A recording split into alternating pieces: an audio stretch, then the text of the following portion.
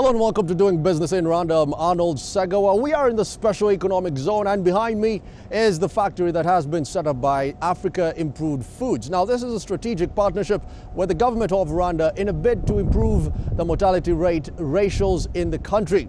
All that and more coming up on the show. Remember, you can be a part of the conversation via Twitter. That's, of course, at DBI Rwanda. This is Doing Business in Rwanda.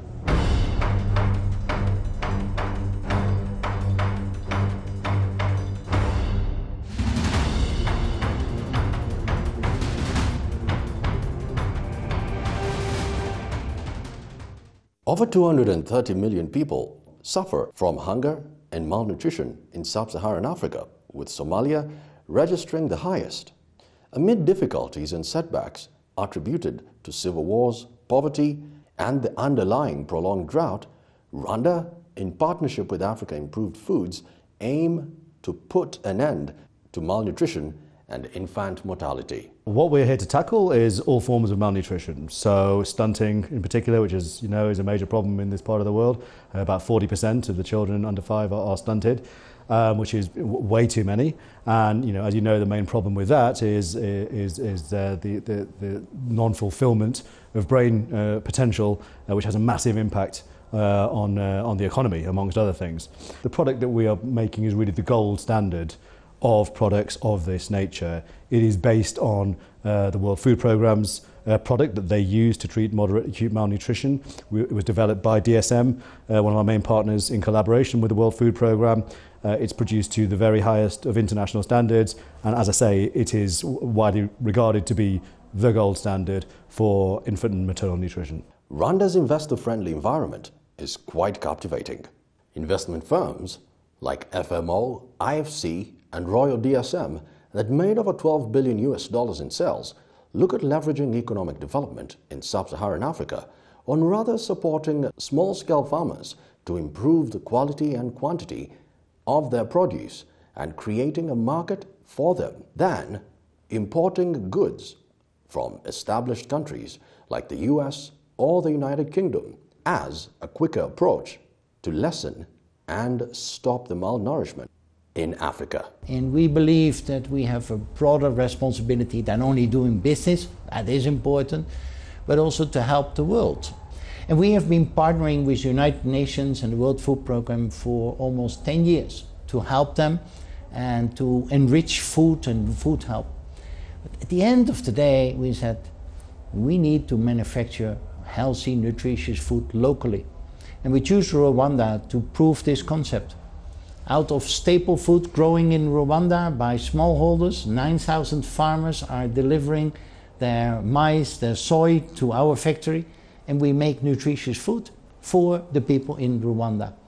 And with this concept, and I hope we can replicate it to other countries, we want to prove that we can address hunger via local manufacturing and not only importing it from the West. We are working on several solutions. There is a strong business case for the government to be involved, because if we actually develop the case of malnutrition, it will also save a lot of money for the government.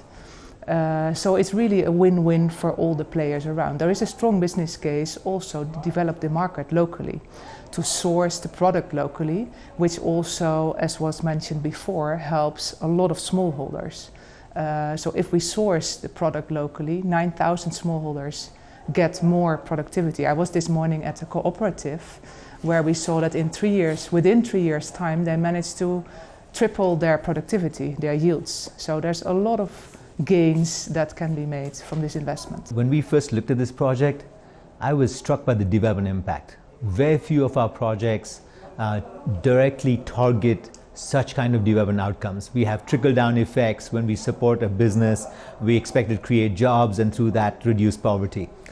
In this case, we're addressing a key development challenge directly by supporting this project, malnutrition. And we know that from historical efforts that addressing malnutrition is probably the best use of the development dollar. So when we saw this project, we said this is something that we should be looking to support. The Millennium Development Goals were initially set to combat stunting, which is largely a result and strong indicator of hunger and endemic poverty. A report by the World Food Programme shows that stunting in 5-year-olds dropped to 36.7% in 2015, this coming from 43% in 2012. The government of Rwanda has achieved this and is looking at more effective strategies to make the country a food and nutrition secure country moving forward with support to farmers. We've already been working with around 9,000 smallholder farmers, and with the ones that we've worked with, we've seen a yield increase of about 20%, and they really appreciate the fact that we arrive there at the farm gate on time, we pay a good price, and we help them improve their quality as well.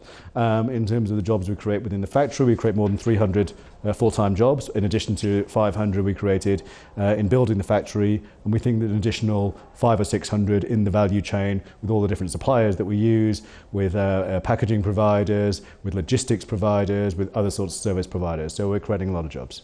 We're 1,122 members of the cooperative and employ over 8 people. In terms of production, in 2007, before consolidation and the introduction of single crop per field, the produce was just 600 kilograms per hectare. This season, we had over 1,100 tons. And it was quite different from the years before because we have markets for our products, that is, from AIF. They helped us a lot. Africa Improved Foods sources all agricultural produce and, where necessary, also gets more from the region. All of the maize, soybeans, and more are stored at the facility in the Special Economic Zone. In terms of storage, we have 20,000 metric tons capacity of storage, because we have 10 silos, whereby one silo carries 2,000 metric tons. In terms of plant capacity, we are doing 160 metric tons per day, running for 6 days because we have 1 day for maintenance. So when we translate that, it's about 960 metric tons per week. Although the direct impact that both the country and the partners are looking at is ending malnutrition and stunting among 5-year-olds, economic development comes second. With Rwanda's Economic Development Poverty Reduction Strategy Phase 2, where the country plans to create over 200,000 jobs per year through projects like these and more. In terms of direct employees, we have in total we have 300, but I'll say in the plant we have 185, whereby we have I'll say 2 categories. There are those permanently employed by AIF, and we have subcontracted, like the cleaning facility. We have those ones we have contracted as another contractor who does the cleaning services for us. But I'll say in total we have 185 employees working directly in production. Since 2015, Rwanda has been pushing for public-private partnerships in various sectors, and the country has been able to realize the impact, but none in terms of nutritious food productions. Yet again, Rwanda took the initiative by entering a joint venture with Africa Improved Foods to better the nutritional status of her population and the region. It's the first time we're using public-private partnership to address a key development challenge in the health and nutrition space. And you don't see many examples of this. And so we're hoping that this model will be successful in demonstrating that.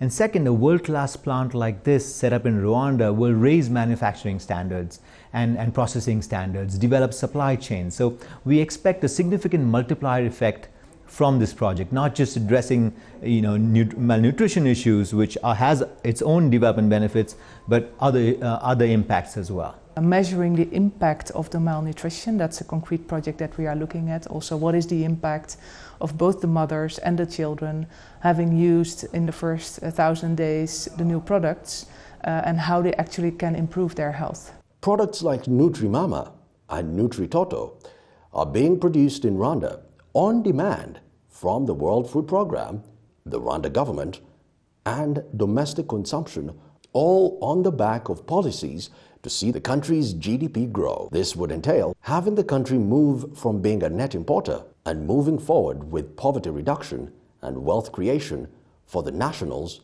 and the region. A number of reasons. The first is ease of doing business. It's a private sector friendly climate.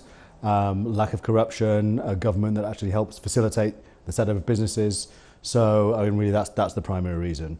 But in addition to that, it's a stable country, fast-growing market, and access to other adjacent markets that are also large and fast-growing. As of now, our products are on the shelf in Uganda. Our products are on their way to being on the shelf in DRC, as well as having been on the shelf for a couple of months in Rwanda. So it's happening.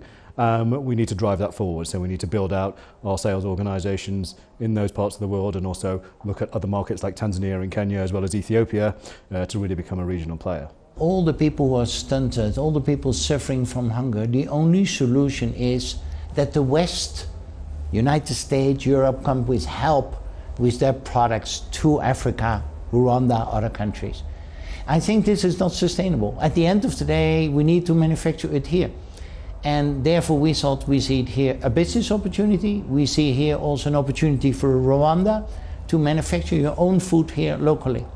And we convinced the government, because we think Rwanda went through 23 years ago, difficult phase, and how it developed out of that is remarkable. Now, according to the World Bank, the African population is set to increase by close to 450 million people by 2030. The all-important question is, where is the food to feed these people going to come from?